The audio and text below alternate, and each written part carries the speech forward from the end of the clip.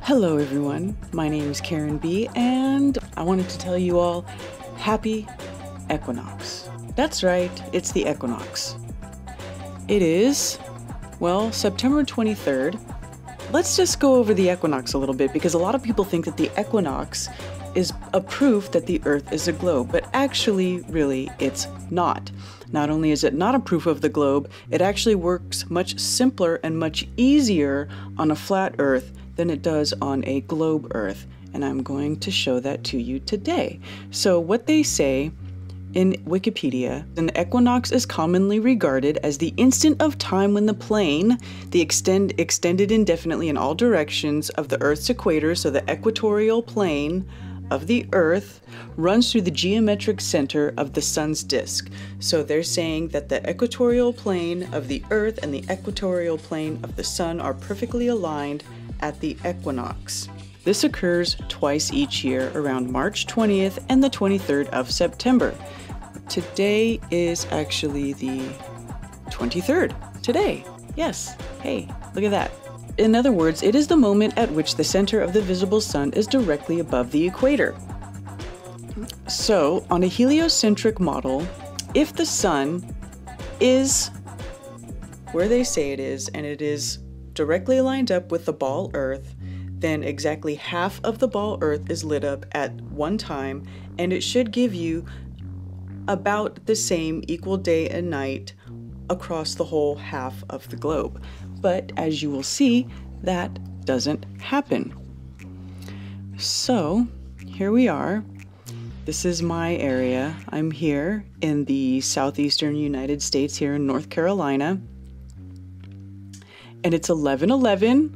Oh, look at that, 11:11. Oh, I love it. I love it. Okay, and I see that all the time. And if you want to find the equal day and night of your area, you go to time and date, and you put in your location, and you look, and it'll tell you that about the 23rd, they say, is the equinox, the equal day and night, except you look here where it says day length, and on the 23rd, it says the length of the day is 12 hours, 5 minutes, and 24 seconds. And it's been getting shorter as we've gotten closer to today's date. But look, tomorrow, the day is even closer to being equal day and night. It's 12 hours and 3 minutes long, excuse me. And then the 25th, look at this, 12 hours and 59 seconds is the closest to exactly half and half day and night in my area. Okay, that is not the 23rd, that's 2 days later. Okay, and get this. This will really blow your mind. This is Queensland, Australia. Okay, Brisbane. This is the location I have selected for here. Okay, well, let's refresh. Let's make sure it's on the right day. Okay, over there it is 1:13 a.m. right now, but what we're looking at over here is when do they have their equal day and night? When does the day and night actually split equally half and half?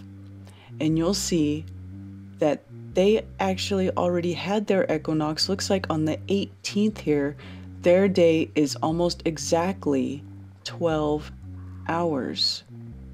Look at that. And yet here, me, the closest I'm going to get to an equal day and night is 12 hours and 59 seconds. So you can see it actually varies quite a bit from place to place. And so if Australia had their equal day and night on the 18th, right? And now I'm going to have mine tomorrow on the 25th. Wow, that's a whole week. That's a week apart. Okay? And, you know, if you look at the mainstream explanation of why this happens, they're going to tell you that it's not actually equal because of refraction and the planets slow down the Earth's orbit. Like here, what is it? let's see what it says. On the day of an equinox, daytime and nighttime are approximately equal duration all over the planet. They are not exactly equal, however, due to the angular size of the sun, atmospheric refraction, and the rapidly changing duration of the length of day that occurs at most latitudes around the equinoxes. So here, it's going to be rising on my equal day and night at 91 degrees and setting at 269. Okay. Let's check it here. The 18th.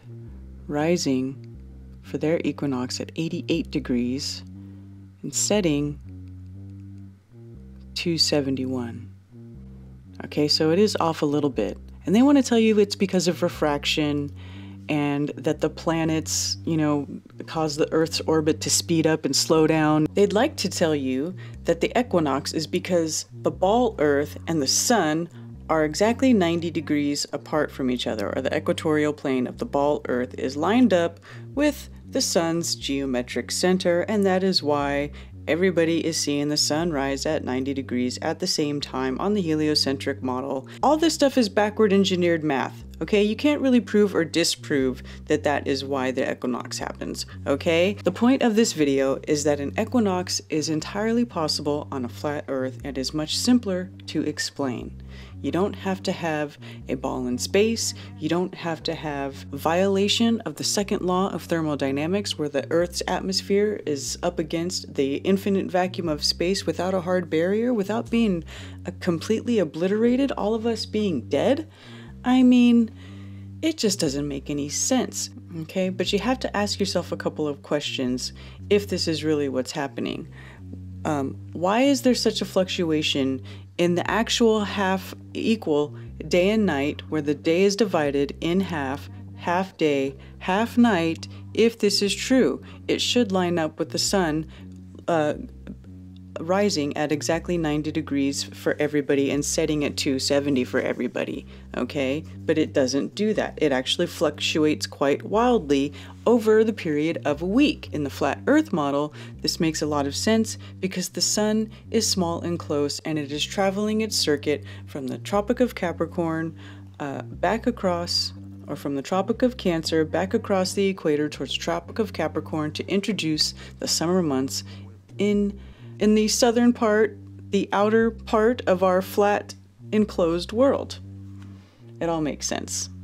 Another thing to consider is, if this is really how the model really is in real life, how come the North Pole is so much more habitable than the South Pole? How come it is so extremely cold in the southern part of the globe? Why? Why wouldn't it be the same? How come there is almost no flora and fauna?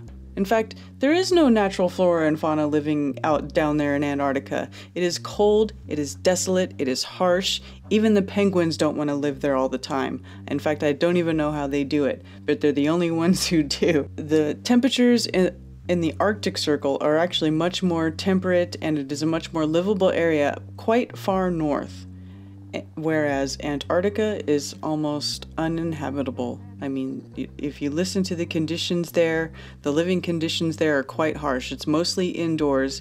In fact, I interviewed a man who was stationed in Antarctica. He can tell you all about it. I'll put a link to that video in the description. They can't prove that the Earth is even moving. No scientific test has ever proven that the Earth is moving. In fact, Einstein himself said that the Earth's motion cannot be proven by any physical test. So, them telling you that this is because of the Earth's motion and the planets varying Earth's orbit around the sun is all based on assumptions and isn't true.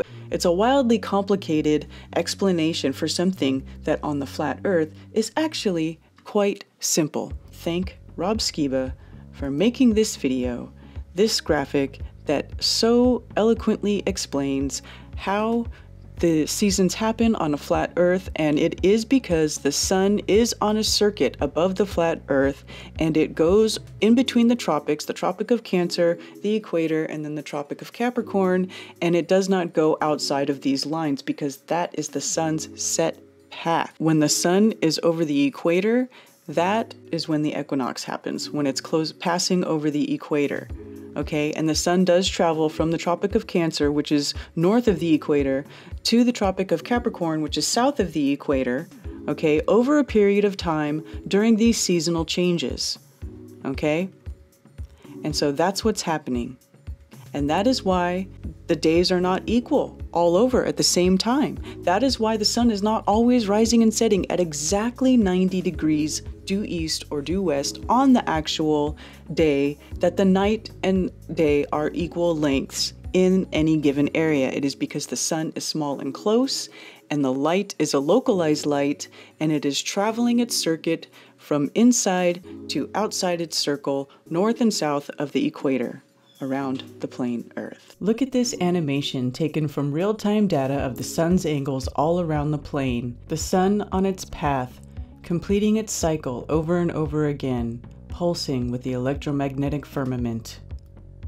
As you watch these two animations play side by side, you can see that the perfect, rhythmic, repeating, constant motion of the electromagnetic field goes quite nicely with the same cyclical pattern that the sun and moon make every day, every year, every season over the flat Earth.